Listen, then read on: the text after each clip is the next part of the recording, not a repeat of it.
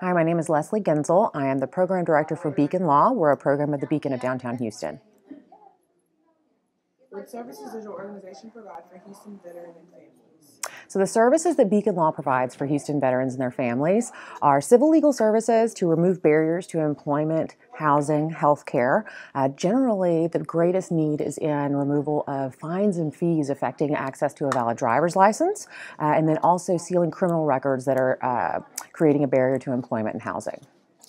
What are the eligibility requirements for your organization? So the eligibility requirements for services through Beacon Law, we generally follow at 200% of the federal poverty guideline as an income threshold. We can be flexible on that sometimes depending on the circumstance and the need. And then generally we work with a population that is housing unstable. So if you're going to have trouble making your mortgage or rent payments, things like that, come into our criteria as well.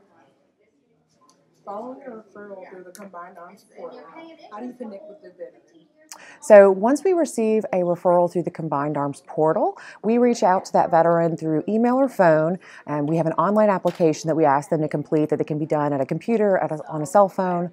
And then generally, we try to limit the amount of time that the individual has to come back to our office. We try to limit appointments. We can usually do all of the legal work via communications on the phone and through email. What sets your organization apart from other organizations? So what sets Beacon Law apart from other organizations is that we really try to focus on foundational issues of access to income, employment, housing, and health care. And so we don't usually get into sticky family law debates. We're not the VA disability provider. We refer to Lone Star Legal Aid, South Texas College of Law, other agencies, and we receive referrals from them because driver's license and criminal history are really the things that we do really well, and we try to be a service to other agencies the same. Favorite? I don't have a favorite, I don't think. Ones that grow. Ones that grow? Yeah. What's the last thing you saw that you said, wow, that was good? I have a really beautiful eggplant plant that is doing really well right now. So eggplants grow out of the ground. Yes. And they like just hang. Yeah. Like huge eggplants. So like those big ones, do they just weigh the entire plant down? I don't have the big ones. I have the Japanese ones and they're thin. So far I'm curious to see how they... What do the Japanese ones look like? They're just long and thin. Huh. Yeah. So are they purple just like? They're still purple, or they come variegated, or sometimes they're green. Okay. So, yeah. Never knew that. Yeah. What's the most interesting, can you tell me other interesting vegetables I probably wouldn't know about? I planted some amaranth.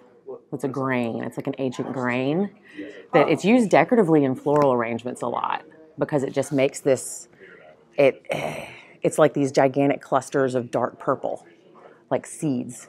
What does it taste like? Nothing. A grain. It's just super simple. Yeah. Tell me your name again. Leslie Ginzel. With who? With Beacon Law, a program of the Beacon. Leslie, sorry. My name is Leslie Ginzel. I'm with Beacon Law, a program of the Beacon. Thanks. All right, thank you. That's sad. I can't think of anything that's been like a funny story lately. It's been a stressful couple weeks. You're good. You're good. Okay. I'm like, I don't want to be the one that It's all good. Next time you go to Chipotle, you don't find this one's my favorite.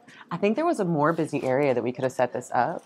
You know Like- what? We had like 4 other options, and this was the best. Seriously? That's so Also, funny. It's fine. Like.